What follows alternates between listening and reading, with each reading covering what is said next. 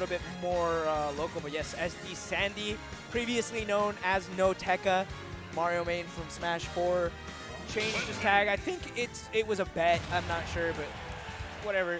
SD, I'll let you guys figure out what that stands for. But that's neither here nor there. Taternator and Sandy on Game 1 PS2. Taternator, of course, our famous Bowser Jr. Ever since Smash 4, he was taking names. He had BGR wins.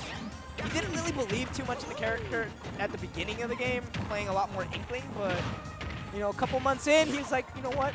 It's time for me to retake my place on the throne of Bowser Jr.'s. I mean, on paper, that's to be expected in a lot of ways because you go into a new game, the character plays differently. Yeah. So a lot of your... Hello? Yes, the nair into F tilt. Really good capitalization from Sandy right there. Causes some ugly distrust. But it's like once you get past that period of like, oh, I'm used to playing this character like this, you just start to understand how they behave in a new game. Then you do find those new merits and you can come back. And Taternator's really been making some things happen with Wendy. And he's like, yeah, I don't care about your flood. I'm coming through. But look at this. He lost his stock, and he's already at 88%. These are some punishing exchanges right now from Sandy. You take one hit, you're taking 8. Oh, nice. Okay, really great SDI. Manages to put the shield back up, avoiding the finishing hit of the jab. The jab is actually a kill option for Wendy in this case, the Koopalings. Flood comes out. There's another grab. Looking for the bump. Gonna take some frustration. Smash A button. All right, a bit of a planking tactic coming out from Sandy. Of course, he is also being forced on the ledge. Not too much he can do there. Nice, covering the getup with the clown cart explosion. The ejecto seat does have a really strong exploding hitbox. That's one of those things where it's like, you look at the matchup on paper, you know that it's going to happen, but in the immediate moment, you just don't see enough Bowser Jr. to like have that in your instinctive memory. So Sandy's just like, oh, I juked the Mecha Koopa just to get back on the stage. Oh wait, that blew up in my face. But we're just seeing some offense going. Taternator definitely bringing things back. Sandy's second stock well within kill percent. I think that's going to be the old gimp. And he blows up anyway. Dang, dude, he didn't need to do that, but he covered. He had all options covered. He's like, I don't know whether you have your jump or not, but I'm going to make sure you're dead. Yeah, we're going to go ahead and see you back at zero. Down air, hits through, Yoshi impersonation. That hitbox lasts forever. Okay, I really love that. Dashes forward, dashes back to try to bait out the get-up option. Fortunately, it looked like Mario moonwalked back to get that. Like he was already turned around for that smash. Yeah, I'm also liking Sandy's movement as well. Definitely limiting the number of neutral exchanges because if you catch it once, that's a good 30–40% more often than not. Koopa, you try to pick that up, you're going to catch some boost in the back of the face. Sandy looking to make sure that happens. Fireball, we haven't actually seen that used too much over the course of game 1.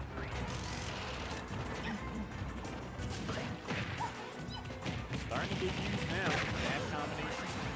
92%. Taternator really battled back after losing that first stock pretty early. Now with the lead. Looking for the kill, but ooh! Smash for Fisherborn now. They're starting to throw out a little bit more kill options from both ends here, of course. Mario's maybe the more devastating. He has more of them. Up smash, the forward smash is going to kill. Back air's still not going to be enough. I'm always so impressed with Taternator's just varying use of the Mecha Koopa. You don't know if he's going to pick it up, if he's going to let it walk across the stage, and it just creates this weird 50-50 that offers him a lot of options.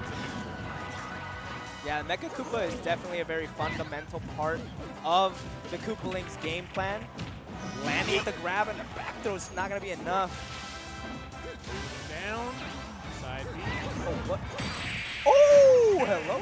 All right, Taternator was not happy about that. Look at him. He seems upset. That was BS. That was BS. You see that? That was BS. He seems upset. Oh, he's definitely mad. Oh, yeah. Like, there's like no one behind him or to the side of him. Like, I don't know who he's talking about. Did you see that? He's like, y'all saw that?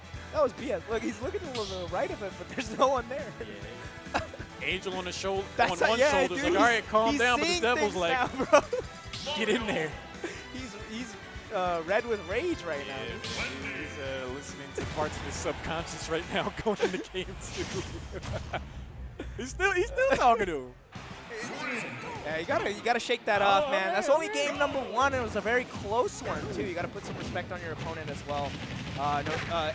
Sandy, excuse me, was playing extremely well, and he capitalized on that first stock really quickly. Taternator brought that back from a position where he was playing from behind to begin with. So, you know, this time, if he just takes that first stock, maybe a whole different story to tell. I'm really liking Sandy's approach to playing Mario. He's not the most aggressive Mario I've seen, but he's very cerebral in how he finds his opportunities. He's more of a counter puncher, maximizing the punishes, not really overstepping. It's just, I take the opportunities. When you give me them, I have a high percentage chance of making the most out of it. I like it. His spacing is really good. It's like you said, he's not necessarily pressing forward too much, punishing the spin out right there with the up smash. And Sandy already on the taking the first stock, and he's barely taking any damage of his own. I think that's a large part of why Taternator's feeling the frustration right now, because he's like, this guy's standing here waiting for me to go in, and then I'm eating 60% every time I go in. I don't feel like standing here all night.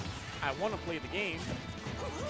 Well, it's like, you know, what I was saying earlier, I mean, if you want to win, you got to do what you got to do. You got to play a little bit slower. Sometimes patience, slow and steady, gets you the race. Until there, doesn't linger long enough, gives him the bop across stage, not going to be able to take stock number 1. Like I mean, Tater, he's swinging. Yeah, he's going for these aggressive options. He really needs to slow things down a bit. Oh, that up air, he gets a grab.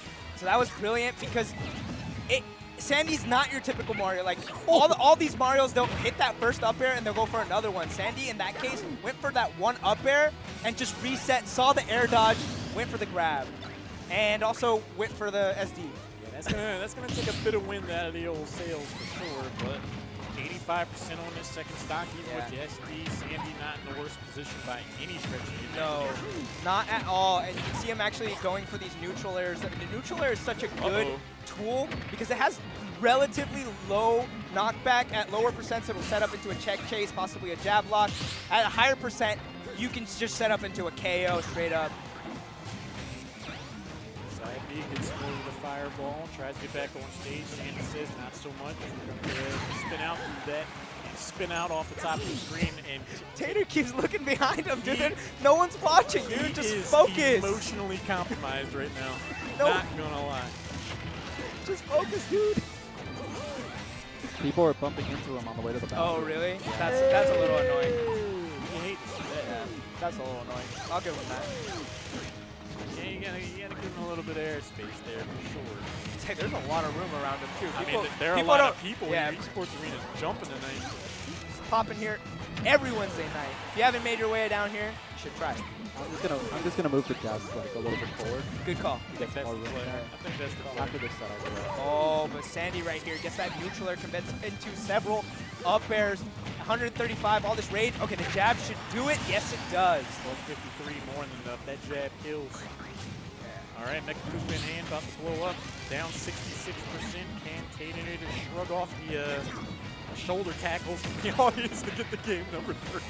Let's find out. I believe, man. I believe. Taternator, this isn't his first rodeo. He's definitely got the chops. Here we go. Look at all that damage, already putting him in even percent range. In a lot of ways, Bowser Jr.'s Mario with a third jump. Yeah. Just that up air chain at low percentage just continues to connect. Only down 20% now. You can just say, like, if you play a Mario Brothers series character, then you're probably a good character. You're hitting up there for a while if this opportunity presents itself. Spin out, up B. Oh, so close right here. Taternator 129, trailing by a bit. That back air. He's not going to want to eat another one of these by the ledge. A little fun, did you know that Mecha Koopa goes through the fireball and keeps going. Damn. Mecha Koopa good. Interesting. Yeah, he ate it. Oh.